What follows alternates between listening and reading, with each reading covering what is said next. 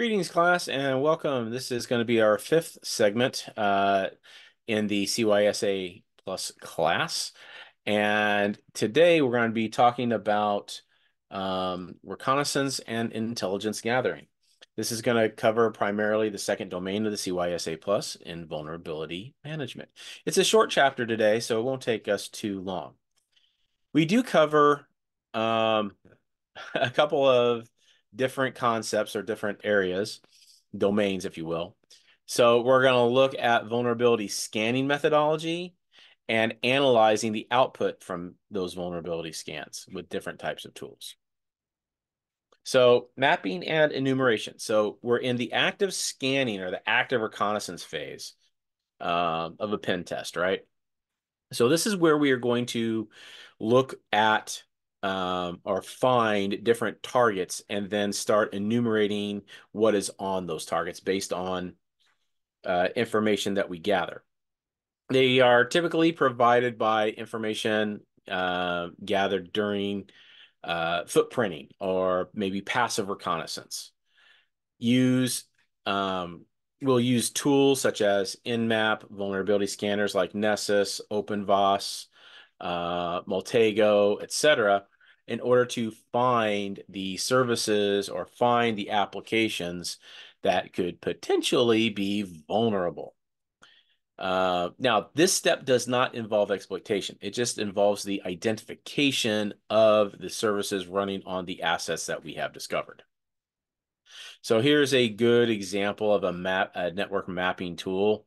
I'm not sure which one this is. It could be Multago, it could be Network Mapper, but basically it has gone out and done like a ping sweep or some other type of low-level scan, maybe like a LAN scan or ARP scan, excuse me, ARP scan, and found the different devices on the network. So the easiest way to do this is to ping a host. So pinging a network address is the most basic way to do this. It's very low level. It sends out what we call an internet control message protocol packet. And if it finds that system will respond. And when it communicates with us, it will send back replies. So the ping itself is an echo request. The reply is an echo reply. And that's great, unless we turn it off. And this is one of the first steps if you want to start really getting to the nitty-gritty of securing your network. The downside is that, well, what if I'm a network engineer and I need to do some troubleshooting on the network? Something's not working right. A host is gone dark. If I take this away, I have a hard time of diagnosing what the root cause of that issue could be. So it's hit and miss on where we turn ICMP on and off. Port scanning is that kind of the next step. This is designed to send traffic to systems and query, well, what is on that system? What port is open? Is it running a web page, a secure web page? Does it have a mail system tied to it? Does it have a file transfer system tied to it? And so on and so forth. Are you able to SSH into it? What different TCP and UDP ports are open, and are they there for a reason or not? One of the most frequently used tools in gathering this is going to be Nmap. It's also the very first step that we use in active reconnaissance. So that's going to be with host discovery. Once we discover the host, we will scan its ports.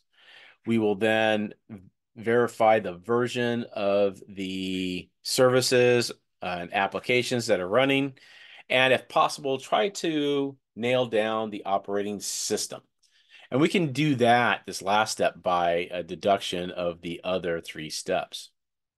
So here's an output of a typical Nmap scan. So if you read the top line there, each of these different switches are going to be for different things it wants to do. So -O is going to be to fingerprint the operating system, for example. Okay, -SS is means it's going to be doing a SYN scan. And it looks like we did it against one single device, and it comes back with all of these open ports. That's a pretty healthy system there. Has it running a lot of stuff. So if we do the dash little s capital V, we can do service and version identification uh, by grabbing banners or doing other types of um, methods. We can ascertain what version of software is running on a device. So we might be able to determine what the version of IIS or Apache is running on a system. By comparing its response, we might be able to figure out different types of signatures um, of that application as to whether it is vulnerable or not. So here's a typical Nmap service scan.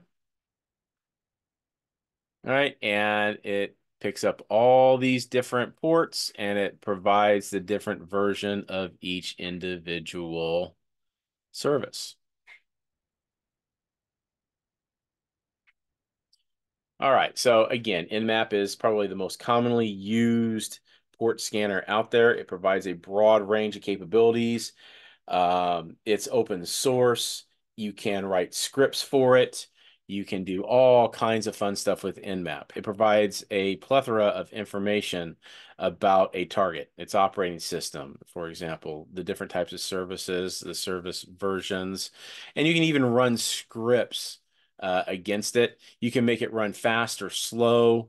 You can make it to where you can try to bypass intrusion prevention systems and firewalling. It's very robust. It's very granular. So here's a good simple Nmap scan where we just use Nmap and the IP address. They're telling me that is going against a Windows 10 system. It's really easy to tell that it is a Windows system because typically you're going to see Microsoft Distributed Services. It's running at BIOS. It has MS RPC running on 135, right? So it's really easy to, now I'm not saying that a Linux box can't run these services, and I have seen Linux boxes that do run these services, but you have a pretty good chance, 9 out of 10 chance that this is a Windows box. All right, some other tools. They go over Angry IP Scanner. So this is a front-end GUI, which will do a scan of a network. It leverages protocols such as ARP and ICMP. Maltego, which is designed to build a relationship map between systems. So it will try to ascertain the communication of not just the identification of systems and what's on that system, but it will look at relationships between the systems. So is it communicating with an Active Directory controller? Where is that Active Directory controller? Is it communicating via DNS? It can help you identify where the main DNS server is located and other types of relations between, say, those servers.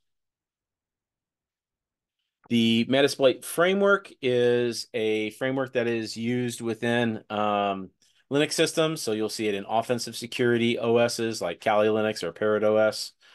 It's a pen testing framework that is, it gives the pen tester the ability to use both commercial and open source versions. Most commonly, their open source version is what a lot of basic pen testers use. It's very robust. It has a lot of tools and sub-tools under its hood, and it can be used to not only recon, but it can also be used to exploit. And last but not least, there's Recon NG, which is a module-based reconnaissance tool primarily used for open source intelligence, but you can also use it for other applications as well. It's a good way of passively finding out information or semi-passively finding out information about a target. So that is going to do it for this installment of the CySA Plus on Chapter 5, I believe, Reconnaissance and Intelligence Gathering. So I'm Dr. Brown. Until next time, we will See you then.